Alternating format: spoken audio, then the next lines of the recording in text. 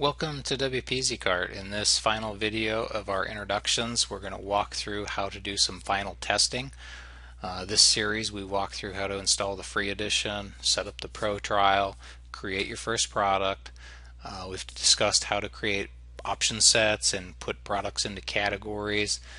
We learned a little bit about the basic customization and then payment gateways, taxes, and shipping. So you should have at this point, if you walk through this series, a fully functional store with good products, with good setup for payments, and all the key financials that you need. So it's worthwhile to take time and do a final test on your system. So let's take a look at what you would do to do that. The first thing you can look at is in your payment gateway section.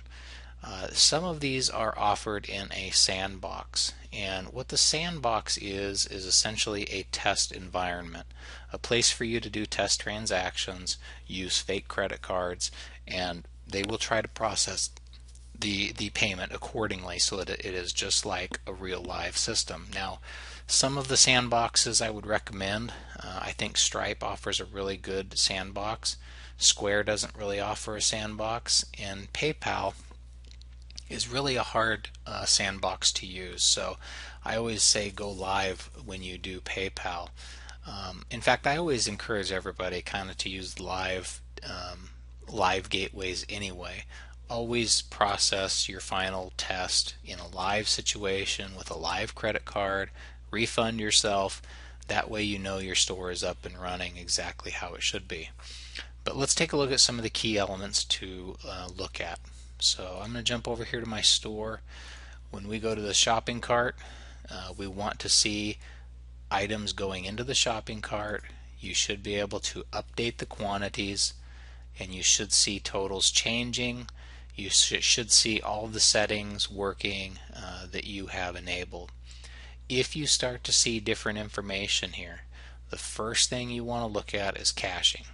Caching and e-commerce, doesn't matter if it's EasyCart or anybody else, it's just hard on e-commerce because you have shopping carts and a lot of data that caching systems don't like to play with well. So if you ever see discrepancies in your shopping cart, I always say go find your caching programs, get rid of them, turn them off. They don't work well with e-commerce. Then you can slowly enable them if you need to later on. As we go through checkout,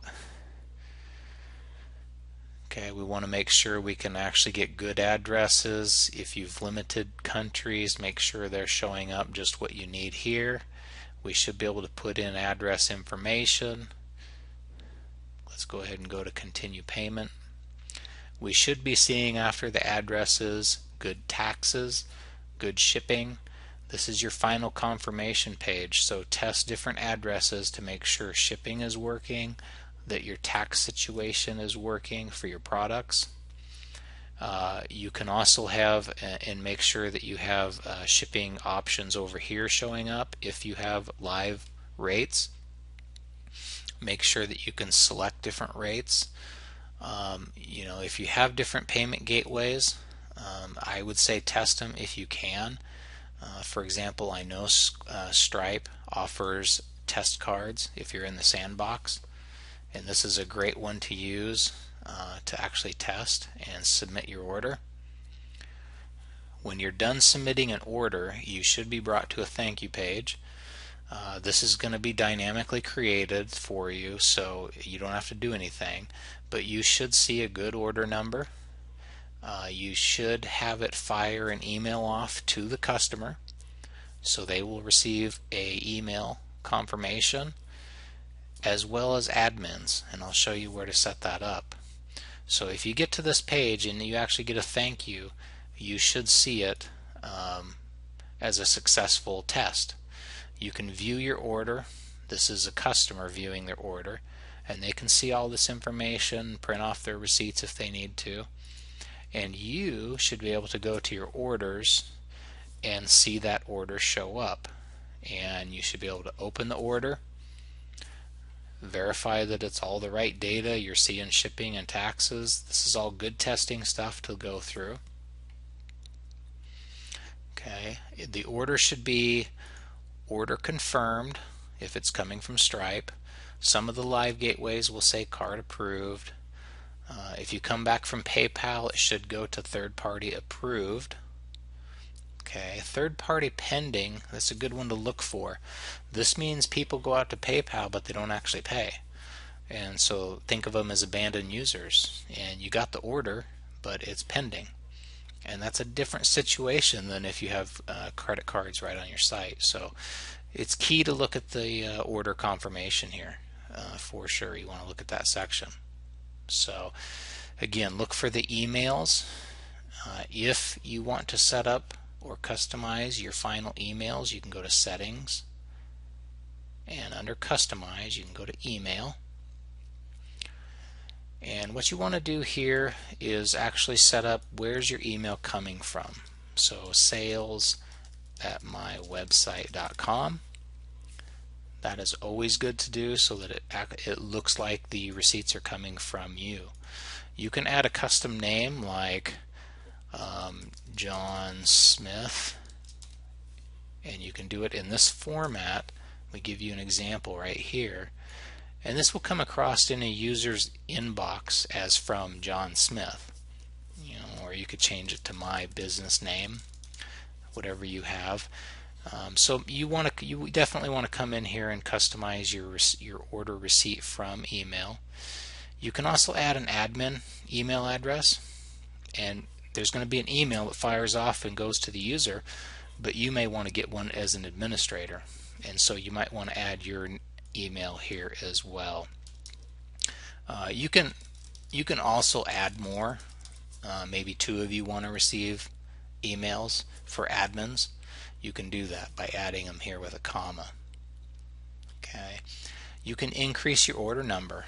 It might be a good idea to maybe start out at something higher, maybe 5,001, 10,001, so that your order number doesn't start at 1.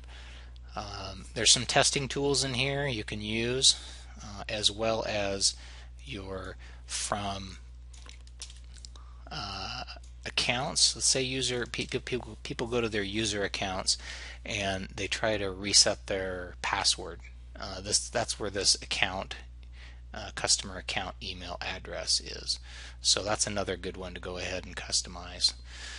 Down below here we have all the phrases inside of your emailer. You can go through and customize them. I would say at the beginning make sure you're just getting emails. That's a good test. As you make changes in here, just do it sparingly, do it carefully, then go back, place an order, test it, make sure you get the right email. It says what you need to. So good testing with emailers is the important part. Now, WordPress often has a hard time sending email, and so a lot of people will install an SMTP plugin so that they get better results sending emails. And you can just search, I'll go add new, post SMTP.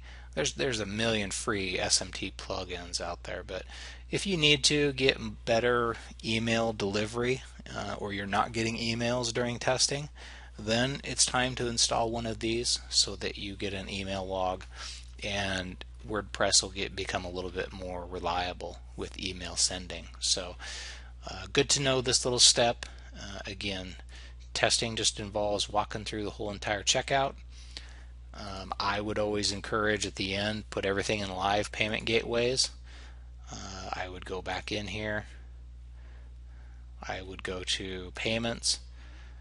I would turn these all live. I would check out with an actual live credit card, and I would just make sure everything is working appropriately as well. So that's how I would test. If you have any questions, again, always check our support on our site. We have documents, we have videos, as well as good support for all of our pro and premium users. So hopefully these introductory videos are helpful, and we'll see you on the next one.